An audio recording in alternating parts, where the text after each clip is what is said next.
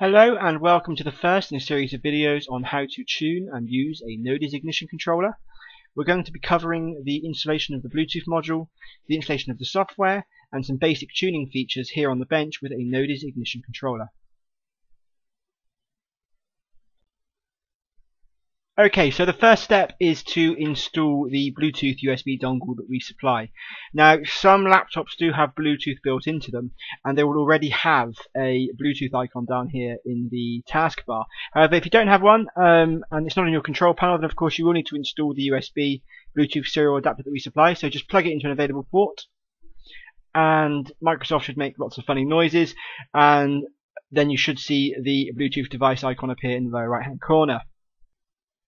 Okay, so the first step is to ensure that your NODIZ is powered up on the vehicle and you're within about 5 meters range of it with your laptop. So with the NODIZ powered up, the red LED should be on the NODIZ. The engine can be running on the NODIZ as well. It doesn't matter what stage the NODIZ is in when you connect to it, as long as it is powered.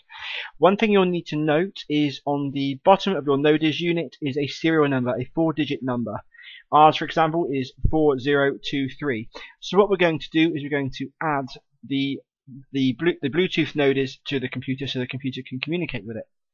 So first things first, we double click on our Bluetooth devices icon, and as you can see, there are no devices shown because we haven't yet paired with the NODIZ system. So we're going to click Add Device, and what it's going to do is it's going to try and find the NODIZ. Now, what usually happens is it comes up as Other, and then after a few moments it changes to say NODIZ. Do not try and connect to it until it's changed to NODIZ.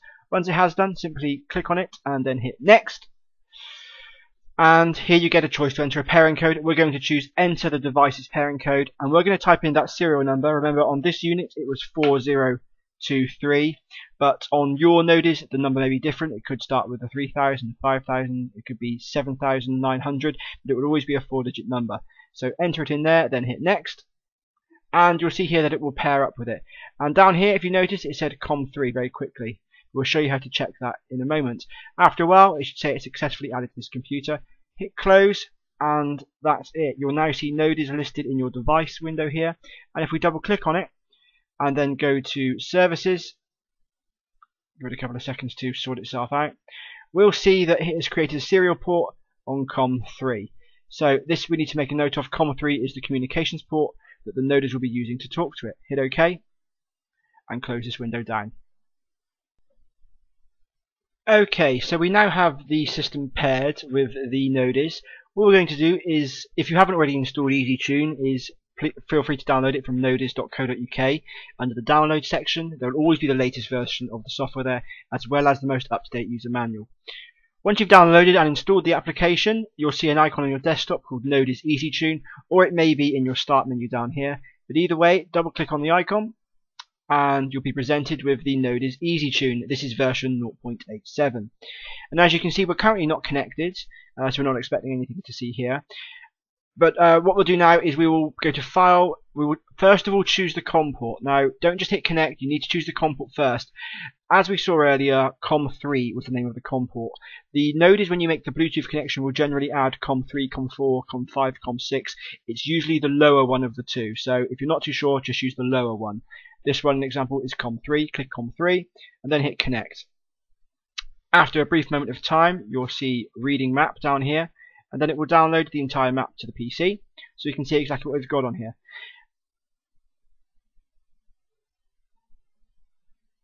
Now, for demonstration purposes, I have the NODIZ here on a bench plugged into an RPM signal generator, so I can vary the RPM and also the throttle load up and down quite easily. It makes it a lot easier for demonstration purposes, but in real cases, it will be on the vehicle, and so as long as you're within the driver's seat or within 5 to 10 meters, you should have no problems at all with connecting. As you can see here, this is the standard base map. There's a few things to check and a few things that are straight away obvious. Down here you have RX and TX. These are the communications between the NODIZ and the PC or the laptop. If this stops flashing, you've lost connectivity, so you will need to reconnect using the File menu. Here on the right you can see some gauges. They are reporting the engine speed in RPM, the engine load, which relates to the left-hand axis of the ignition map, and the current advance angle that the engine is trying to run, or the commanded advance angle being 10 degrees. It's very important to note this is a commanded angle. If your timing wheel or trigger wheel is not correctly aligned, it won't fire at 10 degrees because of the angular difference of your trigger wheel. This is the commanded angle, which is looked up from this map here. Okay, so first things first, let's have a look through the software. As you can see in front of us, we have the 16x16 ignition table. Along the top here is the RPM, which relates to the columns, and down the left hand side here is load, which is currently indicated to be using TPS, or throttle position for load, and it goes from 0 to 100%. So as RPM increases, it moves up and down this way, and as load increases or decreases, it moves up and down this way, to give you a full three-dimensional map.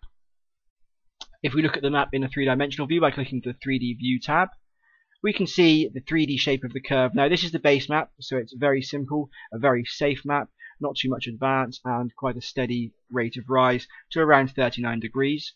We can click and drag to rotate and view this map from different angles, which makes it very easy when doing final tuning to make sure you don't have any hills or spikes in your map that could cause misfires or stuttering or any unwanted behavior from the engine. The next thing we're going to look at is the load mode. Now the load mode determines what the NODIZ ECU uses to determine how to read this map in terms of using this left hand axis, and currently, as you can see, it's set to throttle position. Now we have a choice of options here for changing different modes depending on how you've configured your NODIZ. Many of you may want to run the NODIZ without any load compensation, using purely speed or engine speed to determine how much advance you run, a bit like a typical distributor. For that you would use the 2D or off mode. And what this would do is always follow the 0% curve. It would always run along this curve. None of this map is used. It negates the use of the 3D mapping, however it does mean you'll get your engine up and running quite simply, and in most cases 2D is enough. Whenever you change a mode, you'll see that the box turns red to indicate that it's changed from its default status. You'll need to then click Change Load Mode, and after a brief moment, comms will regain and it will let you know that load is set at 0% in 2D mode. So as you can see, load is now set at 0%, and load up here is also left blank, and we will only use this line here. The next mode is throttle position. We press throttle position and then hit change load mode, it goes to the default TPS mode, and it's currently telling us that the throttle is not calibrated, and that's because we haven't yet calibrated it using the buttons on the NODIZ, which we'll go through in another video. We can also use on the earlier NODIZ, which had the 21 PSI inbuilt map sensor, this option. Unfortunately, the NODIZ Rev 2 doesn't use the internal map sensor anymore, so we've given the option to use the external 3-bar map sensor, the standard Cosworth Morelli item that we can recommend from our website. Also, you can use a generic map sensor, which will relate the 0 to 255 value on the left-hand axis to the value output by the map sensor. So you won't have a direct reading of manifold pressure, you will be able to go from the map sensor's lowest reading to the map sensor's maximum reading.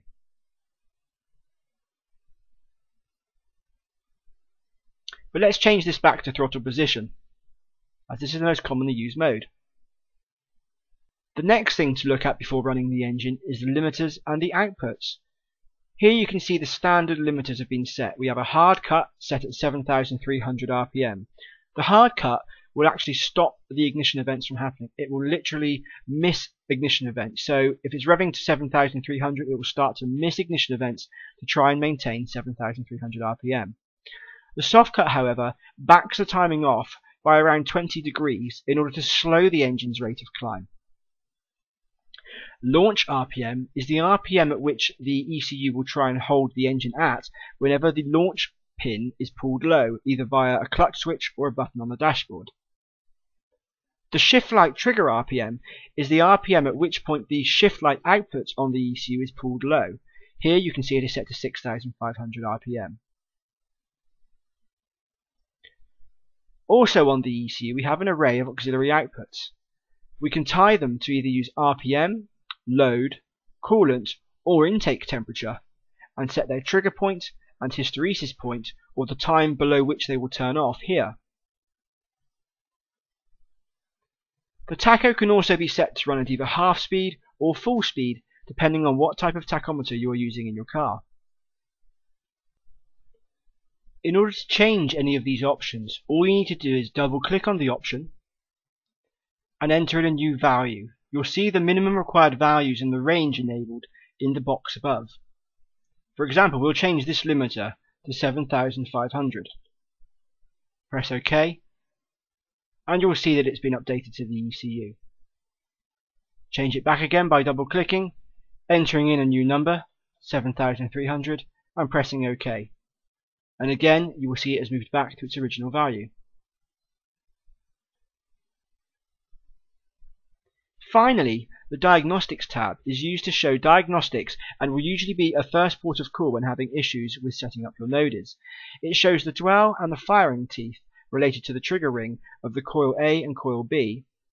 It also indicates the triggering pattern that we are using, either 36-1 by pressing this button, or if using a Vauxhall, Peugeot or other manufactured engine which uses a 60-2 trigger, we can press this button here. Once pressed, you'll see that it changes the triggering mode to indicate that it's been successful, and the teeth are updated to support the 60-2 trigger. In this case, they will be using 36-1. Sync loss indicates any synchronization or missed teeth events. This may show a number under 10 on normal running situations because of when the engine is first cranked. Once running, or if the engine runs badly, this number should not increment. If it does, you've likely got a wiring issue with your crank sensor. Okay, so let's go ahead and look at how we map an engine on one of these NODIZ ignition controllers. So first of all, we look at the map in the two-dimensional view, and as you can see, the throttle position is shown from 0 to 100%, and the RPM is shown from 800 RPM to 8000 RPM. The numbers in this section represent the ignition advance that the NODIZ ECU will be commanding the engine to run at. For example, at 5000 RPM and 40% load, it will be firing at 29 degrees of advance. Now what I have is the ECU here connected to a function generator, and what I will do is I will increase and decrease the RPM, so you will see the RPM gauge moving up and down respectively. And here we go with the RPM gauge moving up and down to show increasing and decreasing RPM. As you can see, the advance is changing to read from the map. As I come up to around 4000 RPM, the advance is also ramping up accordingly. I also have the option when tuning to click on Follow ECU. This will allow the cursor to follow the position of the ECU when mapping, which makes it much easier in terms of tuning to see where the ECU is obtaining its advance angle from in the table. As you can see, it moves up and down the RPM scale.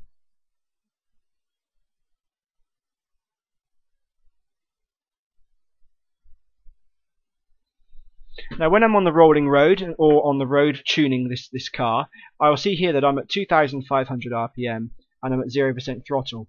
And what I want to do is increase or decrease this ignition advance angle. This is with the follow mode on, but I can turn it off and click wherever I like.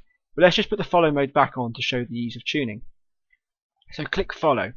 Then use the Q and W keys to increase or decrease the ignition advance. As you can see, the advance gauge in the lower right is going up and down to represent the changes that I'm making.